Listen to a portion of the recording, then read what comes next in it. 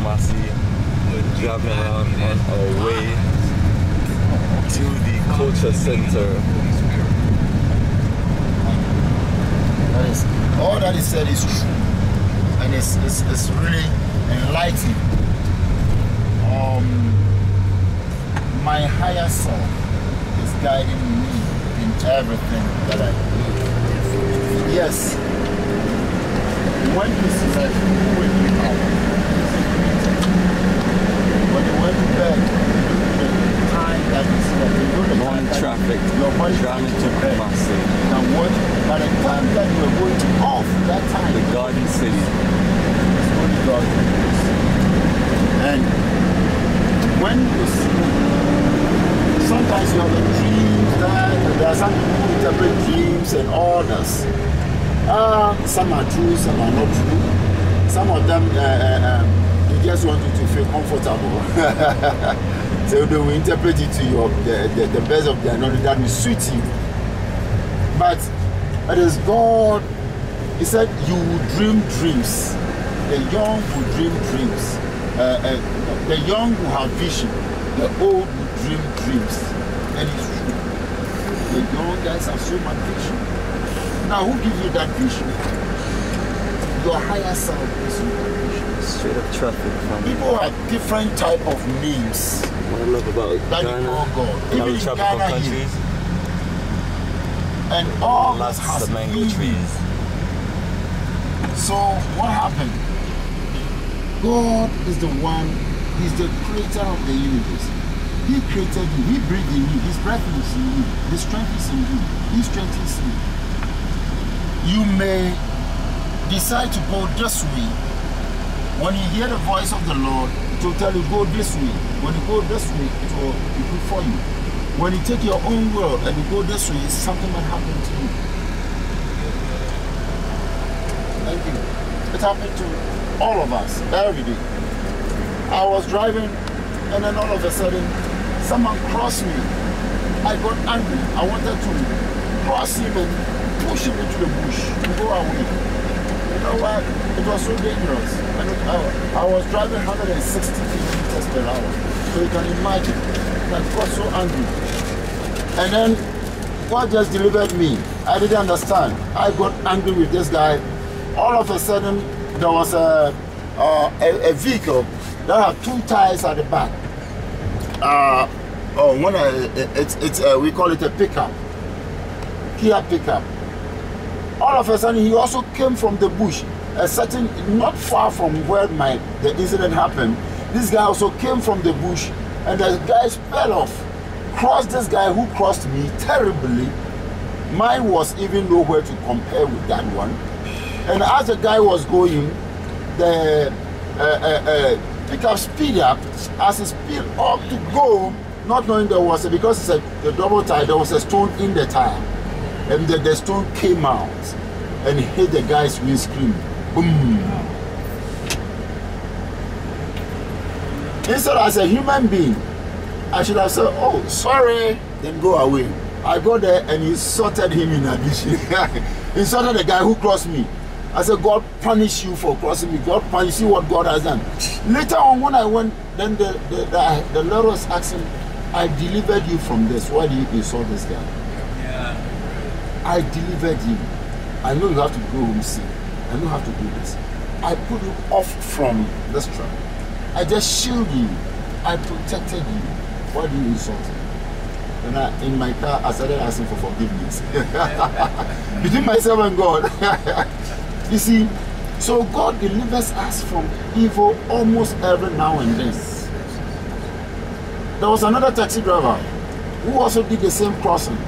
I got angry, held him from the steer, bring him out. I wanted to, here we don't use gun, we use our hands. The worst is to fight. And I know he can fight. I wanted to give him a blow. All of a sudden, I saw something hitting my elbow. Like your walking stick.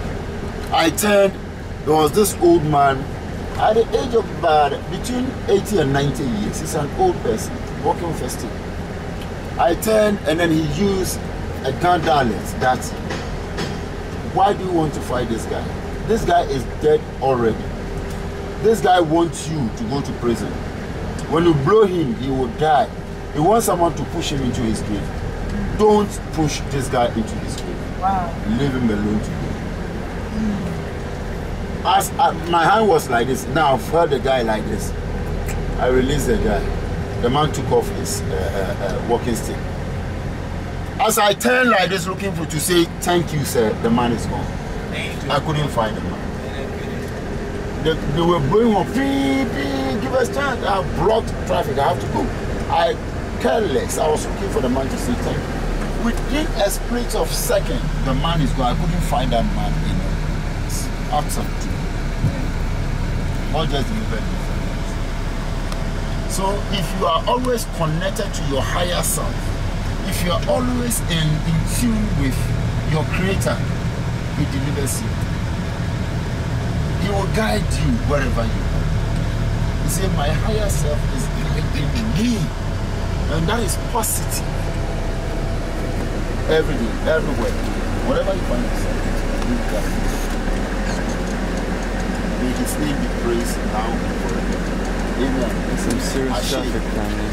I share it is the same as amen. Yeah. In Islamic you say amen. So what is the difference between amen and amen? It's the same spelling. It's the same. Okay, this morning, today being Thursday, there is some amount of traffic along this area. We are driving to a place that is so important to all of us, and I will tell you why. We are going to a place where the founder of the Ashanti Kingdom promulgated the golden stool from the skies, and he placed a sword on that. He did a whole lot of things, and that sword is still there, that we will go and see the sword from today. A lot of people have tried to exhume the sword, but they were not able to. From there, we'll go to a cultural center. Yes, ma'am. That the sword was placed where? Come again. The sword was placed where? It was placed where? Yeah, explain the story a little clearer. Okay, I will talk about that. I'm just giving the itinerary for The reason today. why I asked this a European story based on that same concept. Thank you. Okay, thanks so much. I will talk about it, and you will see it with your eyes today. From there, we'll go to the cultural center.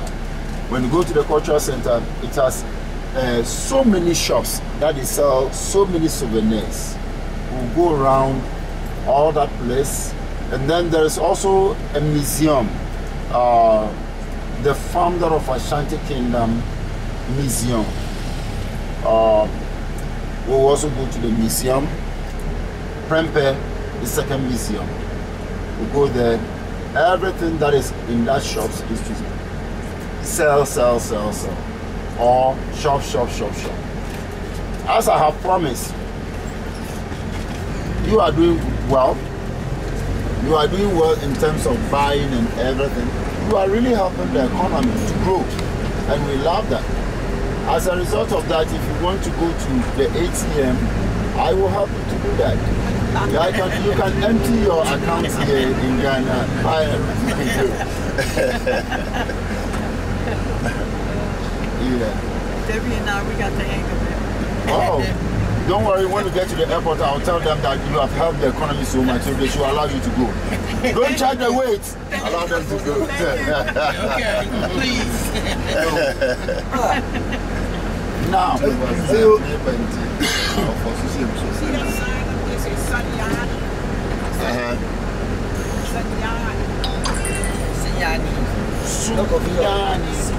oh, I know Is that the city? Okay, yeah, that's the one. Well, I want to write that spelling down.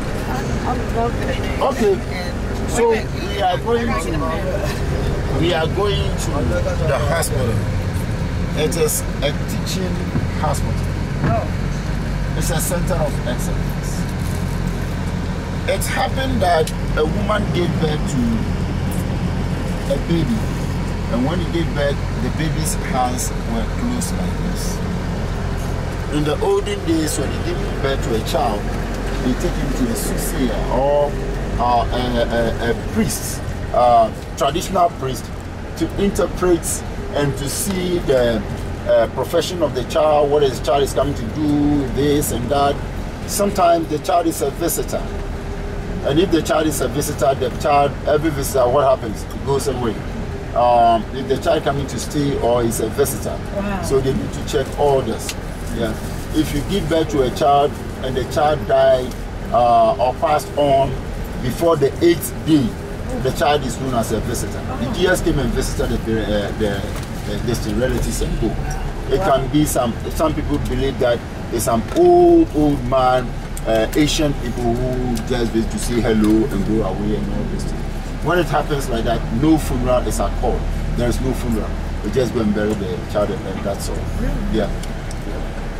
And then they found out that they took him to a place and it was interpreted that this child is a deliverer. He's come to deliver a certain group of people, a certain type of people. And then, so they taught him. This is one of the things you always see around this area. If you're around the hospital, always wow.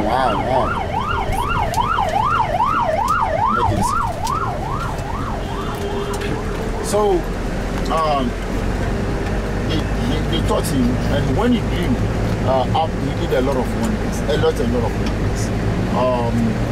We don't use our bare hands in climbing palm tree. He did it. He's the only person that I've heard that. You cannot. Air is full of thorns, but he did it. And then got to a place that he said he had to go to his people. So he left where he is. Nobody knew how he came to Kumasi. At that time, it was not known as Kumasi. The name Kumasi came as a result of a certain thing that he did. And I'll tell you all this. So when he came to Kumasi, he came to this area. He befriended the chief, he became a friend to the chief. And he told the chief, at that time, the people in this area were being ruled by another kingdom. Remember that I said in the olden days, 400, 500, 300, 200 years ago, even 90 years ago, we don't have what do you call something like a country. No, in those days it was a kingdom. You remember the Songhai Empire, Mali Empire, Ghana Empire, all those things were kingdoms. So they were living in kingdoms. And in this kingdom, one of them is the Ashanti kingdom. Okay. So he came here, and then there's another kingdom closer to Cape Coast area called Denchia. The Denchia people were ruling them. There are some things that they're supposed to bring, they were just subjecting them, doing them a whole lot of things. So when this young man came to this area, then told them he want them to do a certain things, then they will be able to overcome their masters, so that nobody will do them again. Every year there's a certain clay, gold, this, that they have to send to the Denchia people. The Denchias have every right to come and choose a wife, a woman from okay. We're going into the military base, right? Yeah, this is. Oh, hold on, please put off your camera. Hold on, there's this kind of stuff like that. No, it's a military. They will not. Just put it